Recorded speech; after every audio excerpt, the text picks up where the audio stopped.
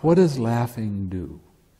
When you giggle with yourself for trying too hard, it changes your perspective. It changes your perspective from, I am this, I can control this, I want it to be this way, to, well, it's only this. So it goes from being a personal desire to an impersonal observation without any craving in it.